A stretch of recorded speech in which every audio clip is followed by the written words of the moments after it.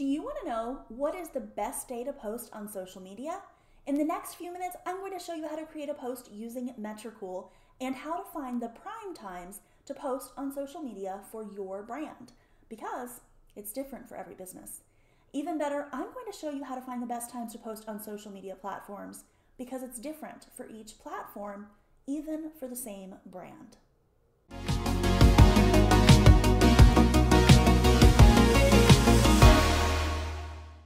My name is ELISE Nelson, and I help tech challenge makers build a profitable e-commerce brand. Thank you for joining me on my YouTube channel, where I offer lessons that are 15 minutes or less to help you grow your e-commerce shop.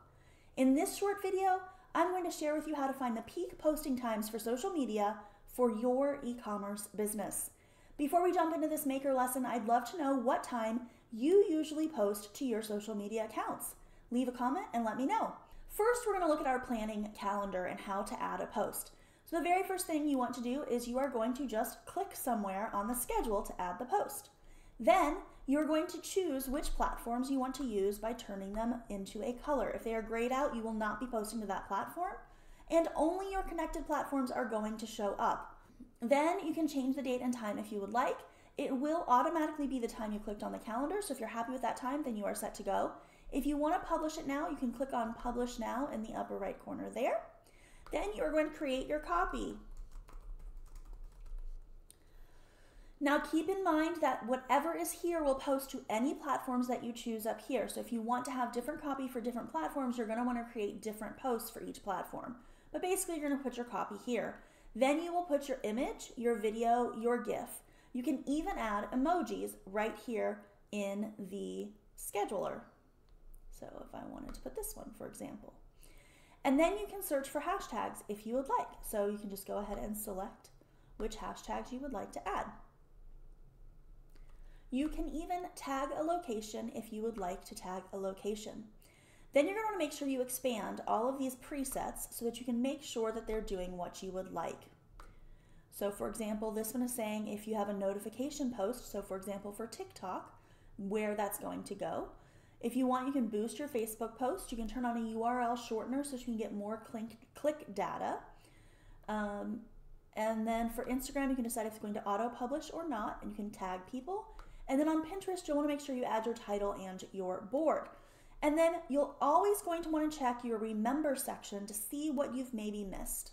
And then finally, over here on the right-hand side, you can see a preview of your posts. So let me just upload, I'll choose a GIF. So we're going to do this one. You can actually see what the post is going to look like. But you'll want to pay attention because, for example, GIFs are not supported on Instagram or Pinterest. So if you try and do a GIF, that's not going to work in some of the places. And then you can go through and you can check all the different platforms to see what it's going to look like. You can also switch between mobile and desktop versions to see the difference between the two. And this will give you an idea of what the posts are going to look like on different places.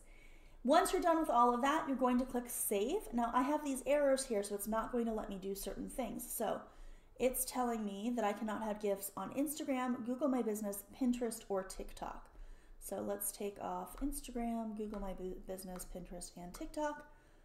And publish date can't be a past date. So let's just change the date. All right, so now I don't have any of those remember warnings, which means I can actually save this post.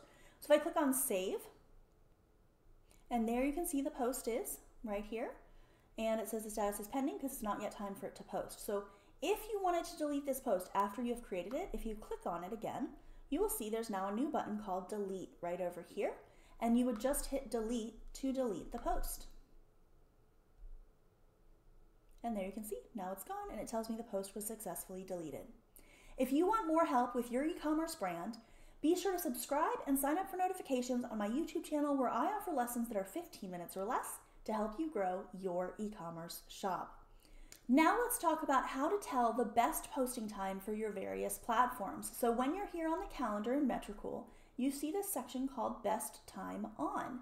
And you can select Twitter, Facebook, or Instagram, and it will show you, based upon how dark the color is, when the best time is for you to post on that platform. Now, depending upon how long you've been using Metricool, this may take a little time to generate, so you may not see it immediately, but once you've been scheduling and using Metricool, this will fill in for you. And you can see on mine, I have percentages showing. And the reason I wanted to point this out to you is because you'll notice this one and this one are the same color of red, but this one is 95%, this one is 91%. So if you were looking for the best time to post and you knew you wanted to post on Thursday, you're probably better off doing it during this 95% time over the 94% time, for instance. The way you get the percentages to show up is by clicking this little icon and turning on Show Percentage of Active Followers. You can also change the zoom on your calendar up here as well if you wanted to make the zoom closer. I actually prefer for the zoom to be smaller, but you can set this up whatever is the most convenient for you. Before we jump into the rest of this lesson, please like this video. Also be sure to stick with me to the end of the video so you can learn your challenge for the day. The next thing I want to discuss about the calendar is how to filter the calendar. You're going to click on the filter icon and you have options of filtering by status or by network.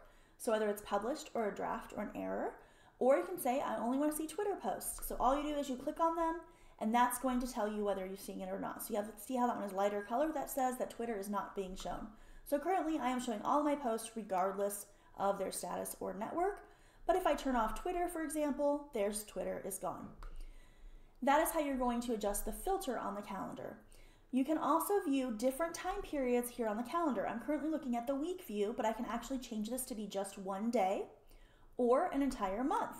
Now you'll notice on the month view, I cannot see the best time, but I can see the best time on the week view and the day view.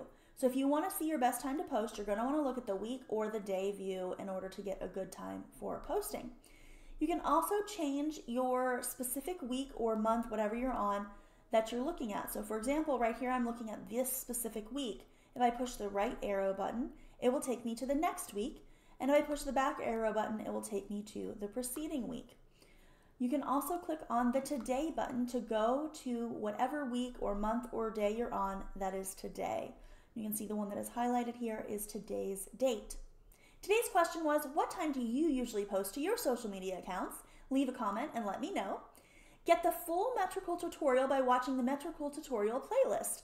Plus, be sure to grab the easiest social media organization system and schedule all your posts on all your platforms with one spreadsheet.